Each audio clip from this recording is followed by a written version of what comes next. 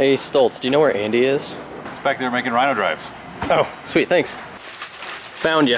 Oh hey, packing up Rhino track drive boxes. We got a lot of people doing a lot of things around here. I don't usually do this, but if I can help out packing a box or two, I'm okay with that.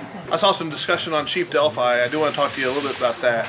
There's a couple threads on there having good discussion about the impact and importance of custom parts versus off-the-shelf parts. We've tackled it as a challenge over all of FIRST, especially FIRST Robotics, and we think that if we can make it easier for teams to compete and easier for them to put out a high-performance robot, then our job is done. If we can help decrease the amount of stress and impact of burnout on mentors and make it easier for teams to do this difficult design challenge along with the students, then our job is done. Our goal is to provide standard off-the-shelf parts that teams can use in order for them to compete at a high level within FIRST.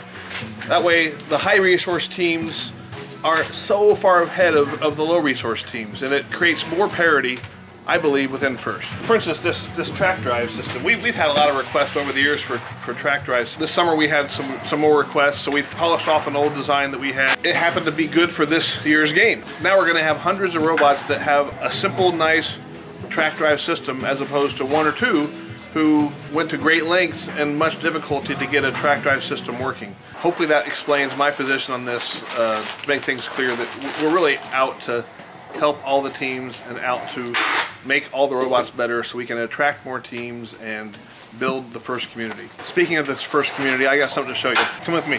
Okay, so one thing the FIRST community thrives on and depends immensely on are volunteers. So I got a nice package yesterday from my good friend Jess Boucher, and I opened it, but I decided to unbox it today. It says, "Hi Baker, thought the office could use some greenery. Could you remind our YouTube friends to sign up for volunteering this year?" I'm going to go sign up on VIMS today for the Toronto Regional, Week 1, Week 2, West Lafayette, Week 3, Indy. I have a team and we're competing on those 2 weeks. And then Week 4, I'm going to go to Colorado. Week 5, I'm not sure. Week 6, I'm going to the Pacific Northwest Championship in Portland. And Week 7, we're hosting an event here in Kokomo for the District Championships in Indiana. Do what I'm doing. Go into VIMS. Volunteer for your events. Make Jess happy. Thank you, Jess, by the way. It's a Teenage Mutant Ninja Turtle Chia Pet.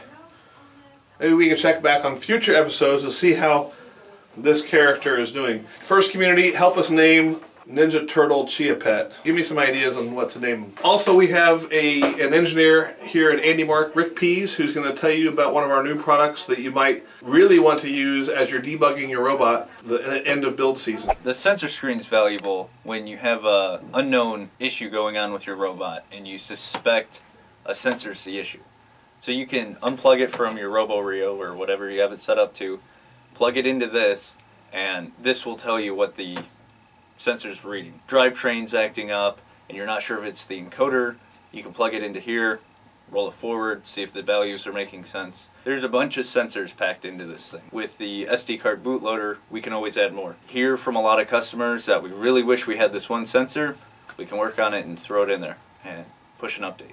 The sensor screen works with our current sensor, potentiometer, our rev pressure sensor, Hall effect sensor, the Neverest encoder, the SIM coder, the US digital encoder, both 250 and 360, the ultrasonic sensor. So there's a PWM reader mode, so you can read the pulse width. There's an RPM mode, and there's also a flashlight with a dimmable feature.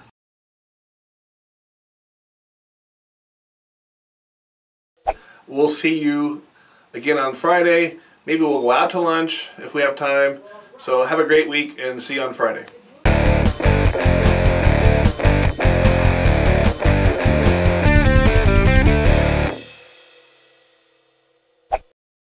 But there was a disco mode, right? Yeah, so there's a undocumented feature called disco mode. You kind of do some button presses, there's a button combo cheat code, and then it goes into this mode.